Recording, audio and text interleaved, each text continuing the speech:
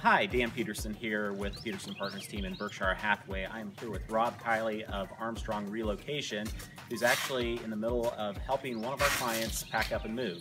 Rob, do you have any tips on how to choose a reputable moving company? Yeah, absolutely, Dan. I would always say there's do's and don'ts when it comes to finding a reputable mover.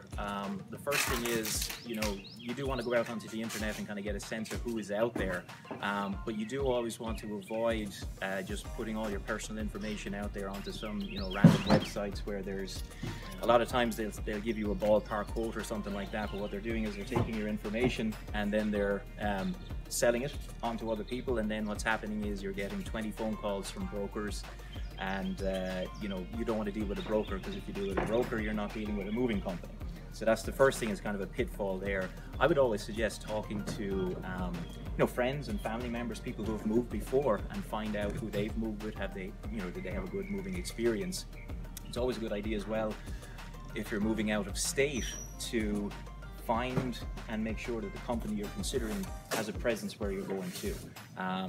We're with United Van Lines. We're the largest moving company in the country, so we have people in all the major cities and a lot of the minor cities as well. So it's always good to know that you're going to have some support on the back end. The next thing I would do is make sure that they are going to come to your home to give you a quote.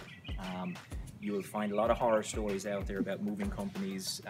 They showed up and then they took my stuff, and then they said it's another $10,000 or whatever. If somebody comes to your home, they can put their eyes on everything, and then there's no question marks. We have an ability now to do a thing called a virtual survey, which is kind of like a Skype or a FaceTime call, and you would actually just sit down, computer to phone, talking to a person, talking to a representative from the company, and then you would actually guide them through your home with your phone, using it as a camera.